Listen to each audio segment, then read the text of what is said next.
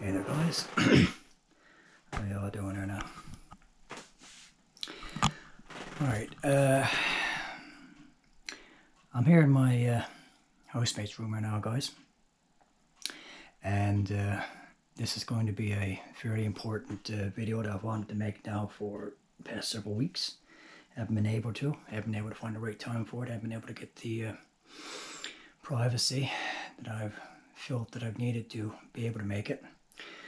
But I'm at a point now, guys, where I don't really care anymore who overhears what I'm about to say here, because, well, I don't owe anybody any explanations or any apologies or anything for this particular matter. It's something that's always been very personal, very private, concerning us, and, you know, no one else really needed to know as such anyway. But so... today is the 1st of January now, guys, 1st of the new year. It's just turned 7:30 in the evening, if my housemate's clock up there is correct. And the video I'm about to make right now, guys, is just, basically I'm calling it a memorial video, memory video, or whatever the case might be. Now, I hope I got the date right here now, as such.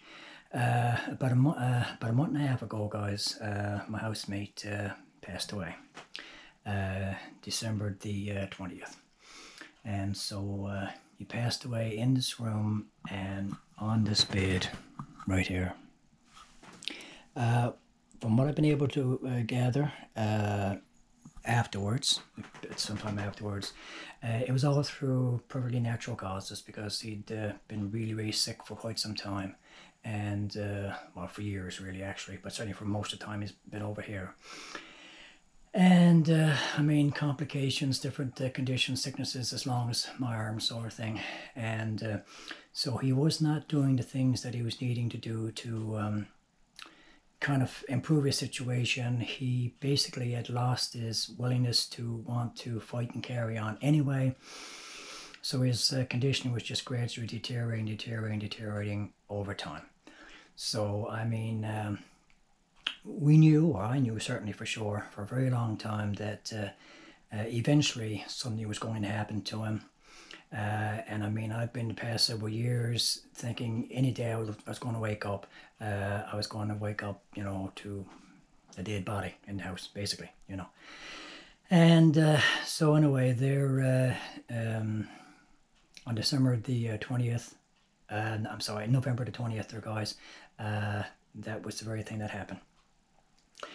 And so I've been carrying on now the past a month and a half or so since he's passed away, the best that I'm able to, trying to keep things going here as best as I'm able to. It's been an insane time, guys. It's been an insane time. The level of stress and aggravation and torment and uncertainty has just been basically off the charts. And nothing is going to change, nothing is going to improve as I begin the new year here. So, but the thing is, all that being said, I knew this guy for over 30 years, guys. I met him when I first came to St. John's. I met him downtown in the club scene. Sorry guys, I'm sorry I would be doing this while I make this kind of video, but I got to keep an eye on the time. I hope it's not going to be too warm here in the room for this freaking thing to go all haywire on me. This is a really important video to make here. So he liked me. I mean, it's like he showed an interest in me. I mean, first time he saw me, first time he laid eyes on me, and for more than just friendship and all the rest of it. But the interest was never there on my part to you know, be involved with him that way, sort of thing. And eventually, once he realized that nothing was going to go anywhere between us, sort of thing, you know, he was still quite content for us to stay friends and sort of like to leave it at that, sort of thing. And so it's sort of like continued on over the years. And so the thing is, guys, I mean, even as far as friendship goes, the two of us were as different as night and day. And as we've aged over the years, I think we've grown more and more apart than we grew together. He just, his interest just went in directions that I had no interest in whatsoever, and vice versa on my side of things. So, and we had talked about time and time and time again over the years, trying to get a place together and just, sharing our expenses and all that sort of stuff. And I never thought I could live with him because we're just a difference night and day.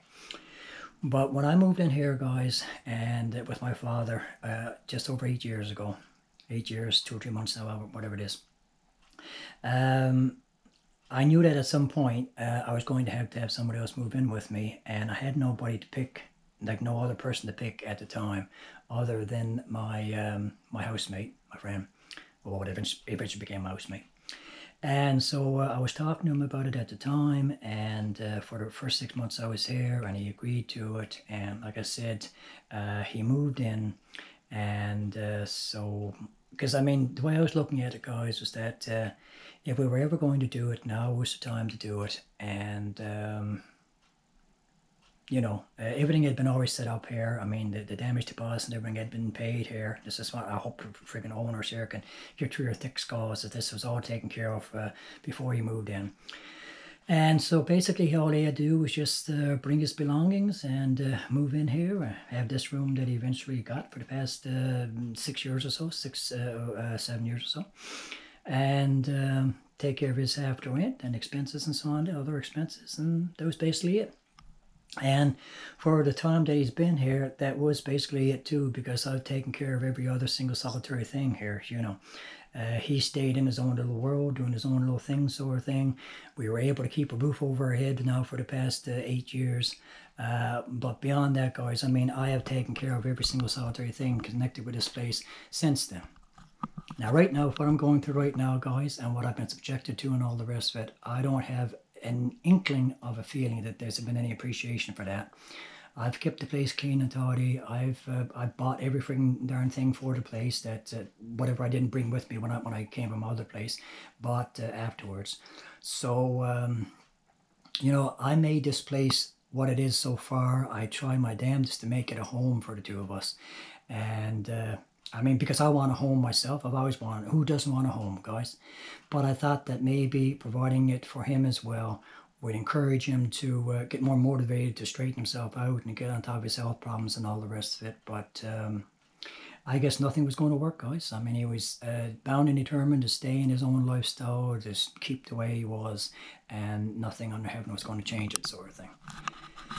So that's the situation, and that's how things developed over time. And so we punched out. I've punched out over 8 years there now. This coming March, April, March. This coming March would have been, I think, 7 years for him. 7.5 years for him, or 7 years. 7.5 years. 7 years, guys. Got him. Sorry, getting my times there. And but now, it looks like it's all coming to an end now, the whole darn works. I'm not going to be able to stay here any longer myself. I'm being kicked out of the place very viciously, very coldly, very cruelly, because I don't know what's going to happen now in another couple months. But I don't think anybody cares. I don't think anybody cares about me whatsoever. I've never gotten any indication that anybody in this house has had an ounce of regard for me. I just got to accept that as my fact of life in this place, I suppose. And so now the house itself is going to be ripped away from me shortly, guys. So I just want to make a record of all this here now. I want to make a record of this room as it is. Now, it's not ideally the way it was when he was here, guys, because, of course, he had his wheelchair here, he had his walker here, he had it just blocked with stuff and all the rest of it. It wasn't anywhere near as nice and as clean and as tidy as it is there right now. But starting this week now, guys, I'm going to need this room for storage. Desperately going to need this room for storage, so I'm going to have to, now his clothes, I still got his clothes in the closet there. I'm going to have to get all that out and get rid of it, like completely. This bed has got to go. No one can use this bed now, or they shouldn't use this bed anyway, so that's got to go. And I just got to get on top of things, to organize my move now shortly.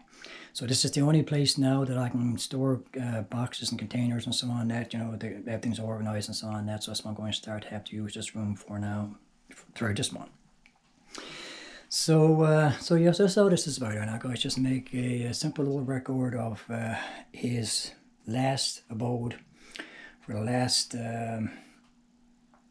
7 years or so of his life, and like I said, it came to, from what I understand, a fairly pleasant end there a month and a half ago. Like I said, November 20th there. What they've told me was that he just passed away very peacefully in his sleep there on this bed, and fell asleep, and whatever happened, I guess his heart gave out or whatever, and that was it. Like, there was no struggle, there was no pain, there was no discomfort, no nothing, you know. And I was busy trying to get the decorations on and go and everything, guys. I didn't want to have to be, you know, it's like, cause every day was just kind of like struggling and worrying about his conditions and so on that, and I wanted to desperately have a nice Christmas and so on that, nice New Year's, and, well, everything's played out the way it's played out up to this point, I suppose. And probably kind of a mixed blessing, because when I got the word that we were expected to move out of here at the end of February, I thought, well, if he was here, it would just make things all that much more difficult for me, you know, because I'd have to be trying to putter around him and all the rest of it. So now I have the place to myself. I can pack things up sensibly. I can organize things sensibly, and so, you know, and to be honest with you guys, he, like I said, he wanted to go. He had given up living. He wanted to go. All of his close friends were gone. His partner was gone. His parents were gone. He was missing all these people terribly. People that were important people in his younger life and all the rest of it. And he just wanted to basically go and be with these people. And so I guess, hopefully, I don't know what happens after we pass from this life, but hopefully he got his wish there, guys. So I haven't even had a huge amount of time to think about this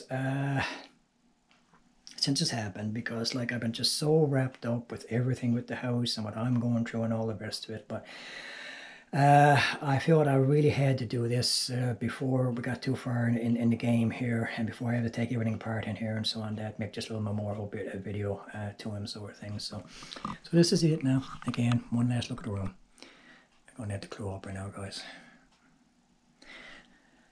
He loved this poster, guys. I love this poster as well, and so I got a nice frame for it to put the poster in and put it above his bed and so on that. So, and yeah, so I mean, I'm hoping I don't lose these things, guys. You know, it all means the world to me. It's just junk to the owners. They're not going to have any value on it, but it all means the world to me, and I hope to good God I don't lose it. You know. So Wayne, bye. That's it. Wishing you all the best, my friend, and wherever you're gone to. Hopefully you've gotten your rest and your peace now. I have to go. I have to clue this up. You take care. Hopefully you're watching out for me in some way, shape, or form. You and my father. All right. God bless. For now. Take care, everyone. Bye bye. Love you.